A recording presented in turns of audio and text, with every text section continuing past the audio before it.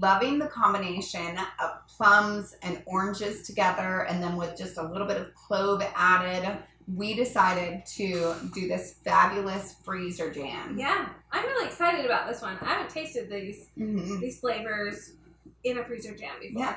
Well, and freezer jam is kind of nice because it doesn't require a lot of equipment, just a little bit of freezer space, which some people have more of than others. But yeah. Exactly. We're going to start with one prep item, and then we're going to set it aside. So we're going to take our sugar and our pectin. So this is 2 cups of sugar and 5 tablespoons of instant pectin. Right. And we're going to combine these together and just kind of give them a little mix and stir, which is kind of nice that our instant pectin is a little bit different color than our sugar. And so we can just kind of see it disperse nicely here. And then we're going to set this aside. One of the reasons you do this is if you put the instant pectin directly into a liquid, it's just going to clump up. So if you mix it in with the sugar first, then you won't have that issue. Yep. So this is nice and mixed. You can see that here. We're just going to set that aside. Next, we need to prep our oranges. We do need to prep our oranges. So we just want, you need 1 large or 2 small oranges. And you're just going to want to cut those segments into tiny bits. As it cooks, it'll make it fall apart more. So you don't even have to worry about cutting the other direction, unless you want to. Now this freezer jam is interesting because you do actually cook it. There's a lot of them that you don't. Right, which you can find on our freezing playlist. Right. And now we're going to take these 2 small oranges, or like she said, you could do 1 large one. Put them in there. Let me grab us a little towel for our hands. Sure. I don't like having stuff all over my hands. Great. There we go. And then we also have zested 1 tablespoon of orange peel. We have 5 cups of plums. Those have been... Yep. Go ahead. Those have been pitted and diced. Additionally, I almost dumped the whole thing in. That would have been better. That would have had an abundance of ground cloves. This one was not pre-measured. So, 1/2 teaspoon of ground clove. And we need, what do we got, 1/2 cup here? Yeah, 1/2 cup of water. Then we're going to stir this and put it on the stove. And what we want to do is we want to just cook it until the plum becomes very soft, and that'll give the spices and the orange peel time to kind of marinate and get that flavor in. It smells lovely already. Our fruit has softened up really well for our freezer jam. It smells fabulous. It's got some fun colors in there with the clove. It's just a little bit brown, which leads you to think of kind of savory, but, you know, it's like super citrusy. It's really citrusy and sweet. Yeah. Especially when we get the sugar added next. Right.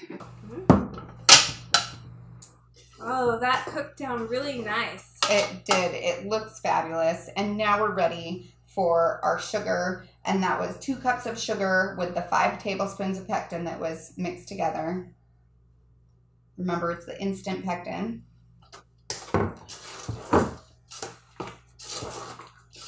Now we're just going to stir it in extremely well. Scrape it off the sides where it kind of got spilled on there a little.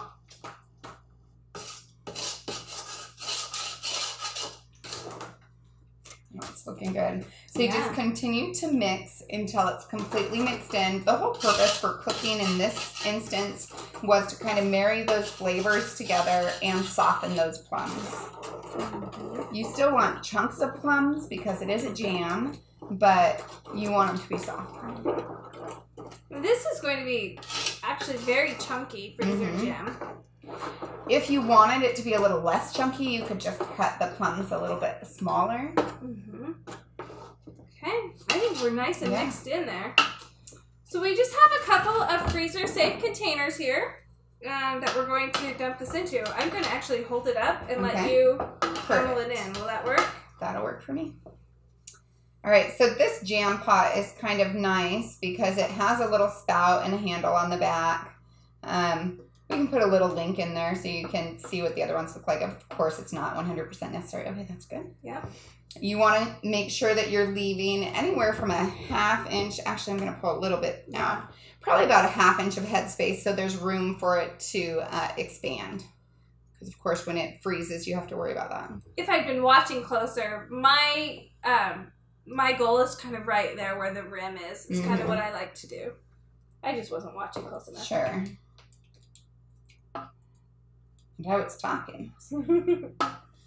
Okay, so we've got these two nice and filled, and we do have a little bit extra. You think it'll fit in that? I think we're going to need a bigger one, so we'll grab a bigger container, and what we'll do with this other one is we'll just put it in the refrigerator, and we'll use it right away.